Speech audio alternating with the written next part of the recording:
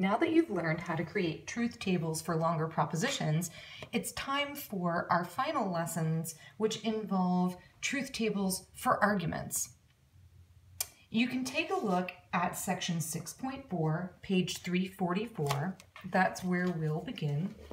And we're going to begin with the rules for truth tables. And I'll just show them to you in your textbook. First thing to notice is that we're going to symbolize the arguments using letters to represent entire propositions. Now, you've been using terms, as I mentioned several videos back, but now you're going to do the same thing you did with propositions, but you're using letters to represent those propositions instead of terms. You're going to write out the symbolized argument, and you're going to put a single slash between each one of the premises and a double slash between the last premise and the conclusion. Then you'll draw a truth table for the symbolized argument just as if it was a proposition broken into parts. So you're going to treat each premise and the conclusion as if they were in brackets or in parentheses. Then we're going to do what's called the line test. We're going to look for a line in which all of the premises are true and the conclusion is false. If you find that line, then the argument is invalid. If you do not find that line, it is valid. So I'm just going to show you the example here about juvenile killers and execution and justifiable punishments. We'll work that one first as an example. So the argument is, if juvenile killers are as responsible for their crimes as adults, then execution is a justifiable punishment. Juvenile killers are not as responsible for their crimes as adults. Therefore, execution is not a justified punishment or justifiable punishment. So you need to remember your operator, its name, its logical function, and of course, the most important thing now, what it's used to translate. So we're going to take the words in the argument that are not the simple propositions that we're going to represent with letters, and we're going to translate those words with operators. So we're looking for simple propositions and for the operators in these arguments. Looking at this argument, I can immediately see I've got if, then I've got a not, and I've got a not here. So that tells me that I'm probably going to have a horseshoe for implication for my if-then statement, and I'm probably going to need some tildes to use for the not. So in between those, I've got juvenile killers are as responsible for their crimes as adults. I'm going to go ahead and use J to represent that. Then execution is a justifiable punishment, E. Then my next statement says juvenile killers are not as responsible for their crimes as adults. So that's a negation of J. Juvenile killers are not as responsible for their crimes as adults, whereas before it said juvenile killers are as responsible for their crimes as adults. So we're going to say this is a negation of J, or tilde J. Therefore, makes it very clear where the conclusion is. Execution is not a justifiable punishment. Again, we've got a negation. Execution is a justifiable punishment versus execution is not a justifiable punishment. So we'll make this tilde E. So if we do sort of a preliminary look at what standard form would be, it might look like this. If J, then E. Not J, therefore not E.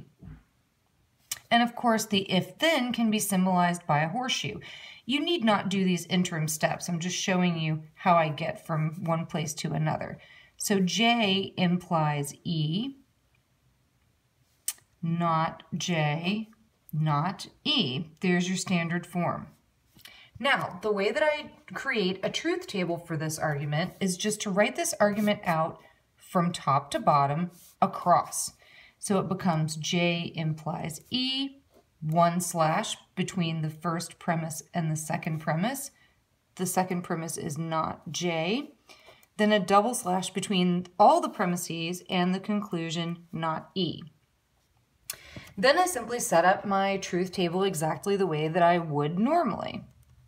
L equals 2 to the n, L equals 2 to the JE, that's 2.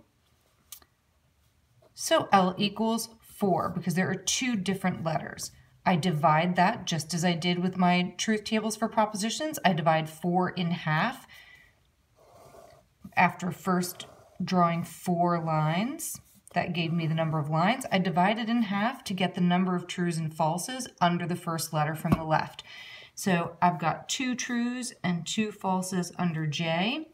I divide that in half again, and I get 1 true and 1 false. All of those rules we've already gone over when it comes to truth tables for longer propositions.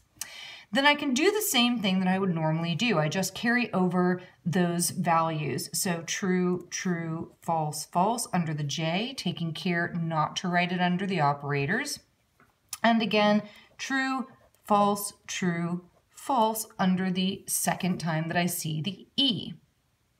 Now everything is set up, and it should look very familiar to you.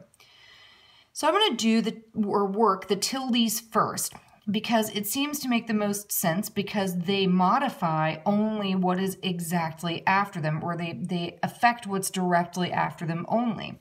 So if something is true, it's going to make it false. If something is false, it's going to make it true. So what I want is not E, but not E. So I want false, true, making it the opposite of E.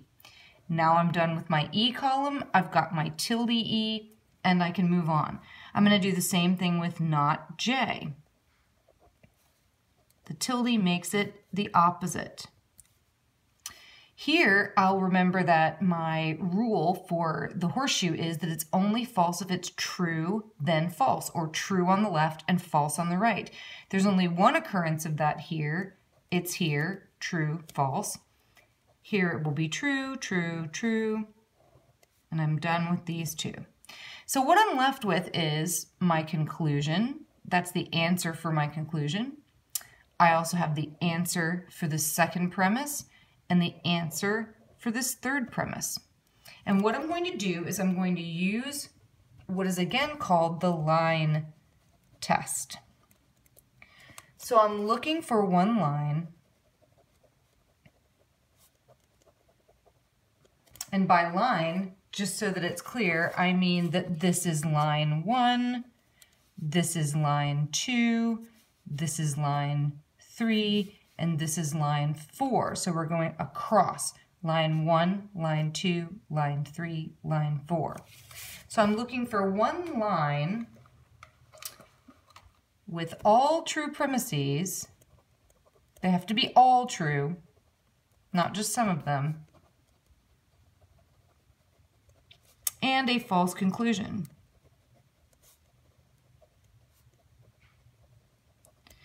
If I find that line,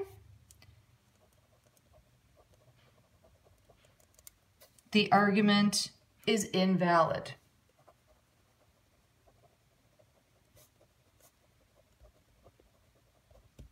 If I do not find that line, then the argument is valid.